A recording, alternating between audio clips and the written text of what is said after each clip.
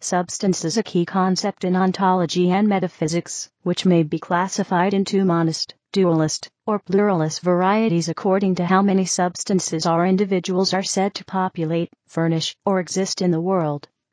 According to monistic views, such as those of Stoicism and Spinoza, there is only one substance, pneuma, or God, respectively. These modes of thinking are sometimes associated with the idea of immanence. Dualism sees the world as being composed of two fundamental substances, for example, the Cartesian substance dualism of mind and matter.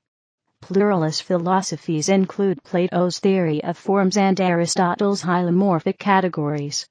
Ancient Greek philosophy. Aristotle used the term in a secondary sense for genera and species understood as hylomorphic forms. Primarily, however, he used it with regard to his category of substance, the specimen, this person, or this horse or individual, qua individual, who survives accidental change, and in whom the essential properties inhere that define those universals. In contrast, Plato and later Neoplatonism spoke of the objective reality of a thing, or its inner reality, as opposed to outer appearance or illusion. A substance, that which is called a substance most strictly, primarily, and most of all, is that which is neither said of a subject, nor in a subject, e.g. the individual man, or the individual horse. The species in which the things primarily called substances are called secondary substances, as also are the genera of these species. For example, the individual man belongs in a species, man, and animal is a genus of the species, so these both man and animal are called secondary substances. Aristotle, Categories 2-13, Trans. J. L. Acril. In Chapter 6 of the Physics, Aristotle argues that any change must be analyzed in reference to the property of an invariant subject, as it was before the change, and thereafter. Thus, in his hylomorphic account of change, matter serves as a relative substratum of transformation, i.e., of changing form. In the categories, properties are predicated only of substance, but in Chapter 7 of the Physics, Aristotle discusses substances coming to be and passing away in the unqualified sense, wherein a primary substance is generated from, or perishes into, a material substratum by having gained, or lost, the essential property that formally defines a substance of that kind, in the secondary sense. However, because an essential property remains invariant during an accidental change in form, by identifying the substance with its formal essence, substance may thereby serve as the relative subject matter or property bearer of change, in a qualified sense, i.e., bearing matters of life or death. Neither the bare particulars nor property bundles of modern theory have their antecedent in Aristotle, according to whom all matter exists in some form. There is no prime matter or pure elements, there is always a mixture, a ratio weighing the four potential combinations of primary and secondary properties, and analyzed into discrete one-step and two-step abstract transmutations between the elements. However, according to Aristotle's theology, a form of invariant form exists without matter, beyond the cosmos, powerless and oblivious, in the eternal substance of the unmoved movers. Early Western philosophy. Descartes means by substance an entity which exists in such a way that it needs no other entity in order to exist. Therefore, only God as a substance is the strict sense. But he extends the term to created things which need only the concurrence of God to exist. Of these there are two, and only two, mind and matter, each being distinct from the other in their attributes, and therefore in their essence, and neither needing the other in order to exist. This is Descartes' dualism. Spinoza denied Descartes' real distinction between mind and matter. Substance, according to Spinoza, is one and indivisible, but has various, indeed infinite, attributes. But an attribute is what we conceive as constituting the single essence of substance. We may conceive of the single essence of the one substance as material, and also, consistently, as mental. The Roman Catholic Church attempted to reconcile scholastic substance theory with its doctrine of transubstantiation. Locke defines substance as follows. The idea then we have, to which we give the general name substance, being nothing, but the supposed, but unknown, support of those qualities we find existing, which we imagine cannot subsist sine re substant, without something to support them. We call that support substantia, which, according to the true import of the word, is, in plain English, standing under or upholding. John Locke, An Essay Concerning Human Understanding, Book 2, Chapter 23, of Our Complex Ideas of Substances. Criticisms of the concept of substance. See also, noumenon and phenomenon. The idea of substance was famously critiqued by David Hume, who held that, since substance cannot be perceived, it should not be assumed to exist. But the claim that substance cannot be perceived is neither clear nor obvious, and neither is the implication obvious. Friedrich Nietzsche and, after him, Martin Heidegger, Michel Foucault, and Giles Deleuze also rejected the notion of substance, and in the same movement the concept of subject contained with the framework of Platonic idealism. For this reason, Althusser's anti-humanism and Foucault's statements were criticized by Jürgen Habermas and others for misunderstanding. That this led to a fatalist conception of social determinism. For Habermas, only a subjective form of liberty could be conceived, to the contrary of Deleuze, who talks about a life as an impersonal and immanent form of liberty. Descartes means by substance that an entity which exists in such a way that it needs no other entity in order to exist. Therefore, only God is a substance.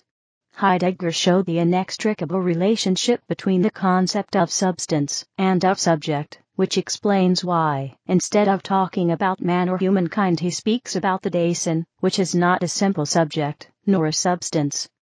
The Roman Catholic Church attempted to reconcile scholastic substance theory with its doctrine of transubstantiation. Roman Catholic theologian Karl Rahner, as part of his critique of transubstantiation, rejected substance theory, and instead proposed the doctrine of transfinalization, which he felt was more attuned to modern philosophy. However, this doctrine was rejected by Pope Paul VI in his encyclical Mysterium Fidei. Irreducible concepts. Bare particular. In substance theory, a bare particular of an object is the element without which the object would not exist, that is, its substance, which exists independently from its properties, even if it is impossible for it to lack properties entirely. It is bare, because it is considered without its properties, and particular, because it is not abstract. The properties that the substance has are said to inhere in the substance. It is not obvious why the mere possibility of distinguishing a particular from the properties that inhere in it should be thought to entail that there exists such a thing as a particular that is bare of properties, and indeed the concept taken thus may be regarded as incoherent if being bare means exemplifying no properties. Inherence. Another primitive concept in substance theory is the inherence of properties within a substance. For example, in the sentence, "The apple is red," substance theory says that red inheres in the apple. Substance theory takes the meaning of an apple having the property of redness to be understood, and likewise that of a property's inherence in substance, which is similar to, but not identical with, being part of the substance. The inverse relation is participation. Thus in the example above, just as red inheres in the apple, so the apple participates in red. Arguments supporting the theory. Two common arguments supporting substance theory are the argument from grammar and the argument from conception.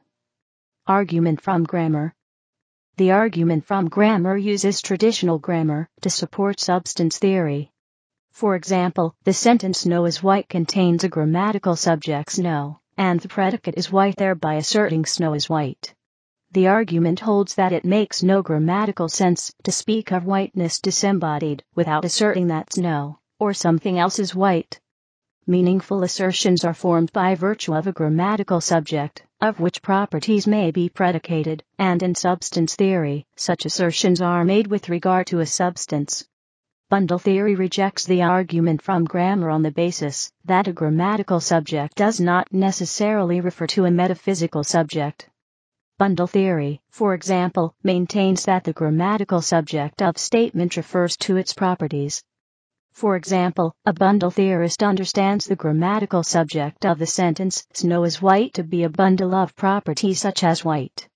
Accordingly, one can make meaningful statements about bodies without referring to substances. Argument from conception. Another argument for the substance theory is the argument from conception. The argument claims that in order to conceive of an object's properties, like the redness of an apple, one must conceive of the object that has those properties. According to the argument, one cannot conceive of redness, or any other property, distinct from the substance that has that property. Bundle theory. Bundle theory. In direct opposition to substance theory is bundle theory, whose most basic premise is that all concrete particulars are merely constructions or bundles of attributes or qualitative properties. Necessarily, for any concrete entity, if for any entity is a constituent of, then is an attribute. The bundle theorist's principal objections to substance theory concern the bare particulars of a substance, which substance theory considers independently of the substance's properties. The bundle theorist objects to the notion of a thing with no properties, claiming that such a thing is inconceivable, and citing John Locke, who described a substance as a something, I know not what. To the bundle theorist, as soon as one has any notion of a substance in mind, a property accompanies that notion. Identity of indiscernibles. The indiscernibility argument from the substance theorist targets those bundle theorists who are also metaphysical realists. Metaphysical realism uses the identity of universals to compare and identify particulars. Substance theorists say that bundle theory is incompatible with metaphysical realism due to the identity of indiscernibles. Particulars may differ from one another only with respect to their attributes or relations. The substance theorist's indiscernibility argument against the metaphysically realistic bundle theorist states that numerically different concrete particulars are discernible from the self-same concrete particular only by virtue of qualitatively different attributes. Necessarily, for any complex objects, and, if for any entity, is a constituent of if and only if is a constituent of, then is numerically identical with. The indiscernibility argument points out that if bundle theory and discernible concrete particulars theory explain the relationship between attributes, then the identity of indiscernibles theory must also be true. Necessarily, for any concrete objects, and, if for any attribute, is an attribute of if and only if is an attribute of, then is numerically identical with. The indiscernibles argument then asserts that the identity of indiscernibles is violated, for example, by identical sheets of paper. All of their qualitative properties are the same, e.g. white, rectangular, 9 by 11 inches, and thus, the argument claims, bundle theory and metaphysical realism cannot both be correct. However, bundle theory combined with trope theory, as opposed to metaphysical realism, avoids the indiscernibles argument, because each attribute is a trope, if can only be held by only one concrete particular. The argument does not consider whether position should be considered an attribute or relation. It is after all through the differing positions that we in practice differentiate between otherwise identical pieces of paper. Stoicism. The Stoics rejected the idea that incorporeal beings inhere in matter, as taught by Plato. They believed that all being is corporeal infused with a creative fire called pneuma. Thus they developed a scheme of categories different from Aristotle's based on the ideas of Anaxagoras and Timaeus.